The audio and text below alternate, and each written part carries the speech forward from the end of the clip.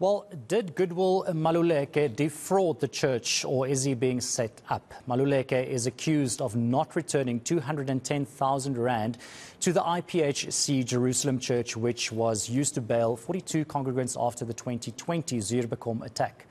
But a source close to the case says Maluleke is being targeted because it's believed he's aligned to the old leadership of the church. Meanwhile, the Pentecostal church is demanding the lawyer representing Maluleke recuse himself over a conflict of interest.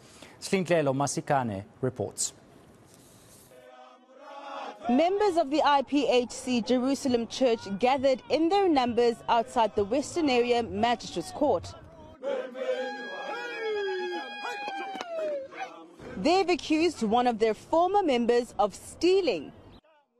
Goodwill Maluleke represented 42 congregants linked to the 2020 Zuurbekom massacre. The matter was struck off the roll and the bail paid meant to be returned, but it's alleged Maluleke kept the funds for himself. Maluleke made a brief appearance in court, flanked by security services. My client is a former church member. Quite a senior fellow in that environment. So you can read between the lines. We don't even know what the allegations are except a generalized complaint pertaining to some bail receipts. That may or may not be the case. We don't know. At the moment, we want to respect the processes. Of course, I remain confident that we will prevail, but let's wait and see.